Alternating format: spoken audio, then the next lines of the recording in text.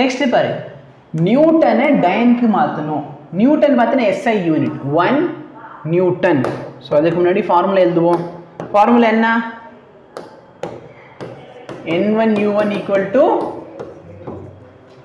N1 1 unit என்ன? Newton. CGSல N2 தெரியாது, என்ன யூனிட்ல வேணும்? டயன்.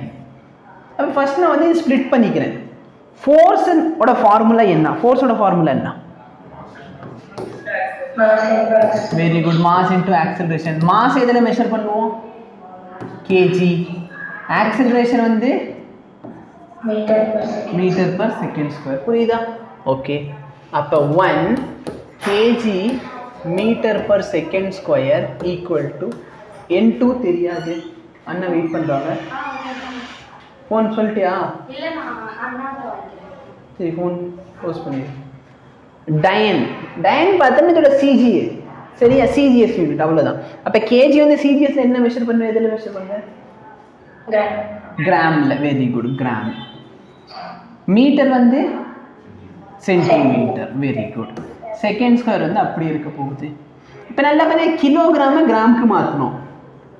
1 கிலோகிராம் எவ்வளோ கிராமு? 1000. 10³ கிராம்னு போட்டுக்கலாமா? ஓகே. அப்போ 1 into 10⁻³ கிராம். மீட்டரை சென்டிமீட்டராக மாற்றணும். 1 metre equal to very good. ஆனால் 10⁻² சென்டிமீட்டர்னு போட்டுக்கலாமா? Very good. அப்போ into 10⁻² centimetre per second square. N2 gram centimetre per second square.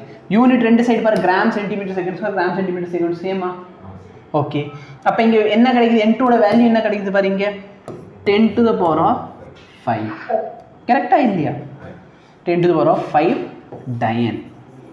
கரெக்டாக? இது gram centimetre per second square டயன் represent பண்ணுது. அப்போ நல்லா பார்த்தனா என்னோட 1 நியூட்டன் இஸ் ஈக்குவல் டு எவ்வளோ டயனு? 10⁵. Very good.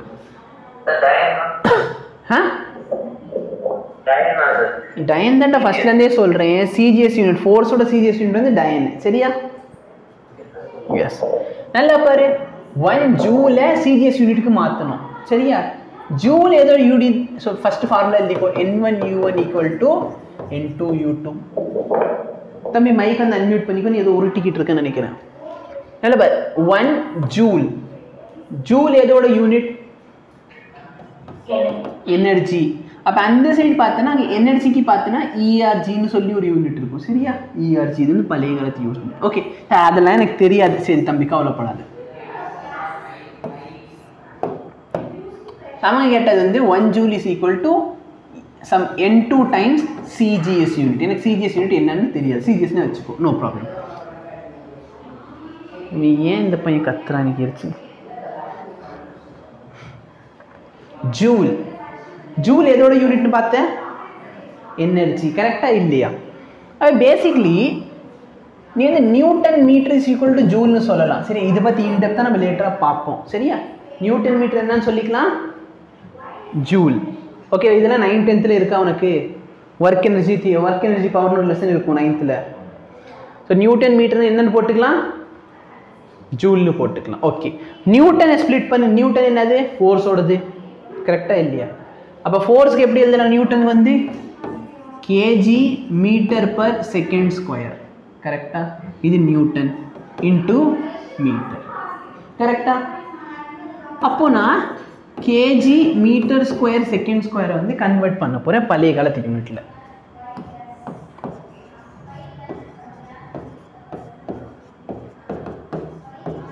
Into CGS. இப்போ கேஜிக்கு CGS யூனிட் என்ன? கிராம். கிலோகிராமுக்கு கிராம், மீட்டருக்கு சென்டிமீட்டர், செகண்ட் ஸ்கொயருக்கு அப்படி இருக்க போகுது. இப்போ நல்லா பாரு, கிலோகிராம கிராம மாற்றணும்னா மீட்டரை சென்டிமீட்டரா மாற்றணும்னா 10⁻². ஸ்கொயர் இருக்கிறதுனால ஸ்கொயர் போட்டுக்கலாமா? Very good. இப்போ இதை சிம்பிளிஃபை பண்ணால் 10⁻³ இன்ட்டு 10⁻⁴. அப்போ எவ்வளோ கிடைக்குது? 10⁻⁷. 7. Very good. சரியா? என்ன யூனிட்ல இருக்க போது? Gram centimetre square per second square. இது எதோட வேல்யூ? இது பார்த்தனா 1 ஜூல் ஈக்குவல் டு இவ்வளவு. புரியுதா? இந்த மாதிரி என்ன யூனிட் கொடுத்தாலும் சரி ஈஸியாக கண்டுபிடிக்க முடியணும்.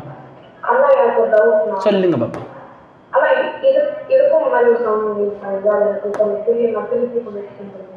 எங்கிலேருந்து பாப்பா?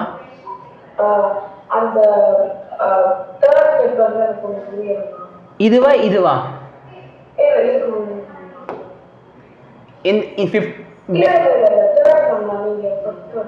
இதுவா?